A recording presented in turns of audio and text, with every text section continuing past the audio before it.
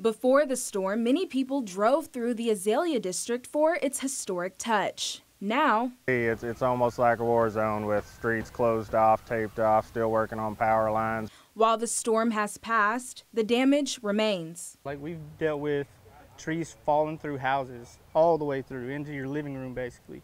While Stonewater Roofing considers other homeowners lucky. These individuals were very fortunate. Most fortunate because they had a huge magnolia tree that caught the falling tree and caused them not to have potentially a total loss. Regardless, bringing a historic home back to life after a storm like that won't be quick, simple, or cheap.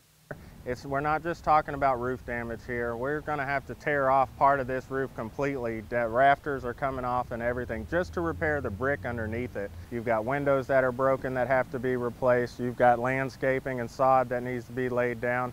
Hopefully most homeowners have insurance. Employees understand the hardships of the storm firsthand. I mean, I was just like everybody else during the storm, in the hallway with my kids and wife and everything. So they're prepared to help out their fellow East Texans.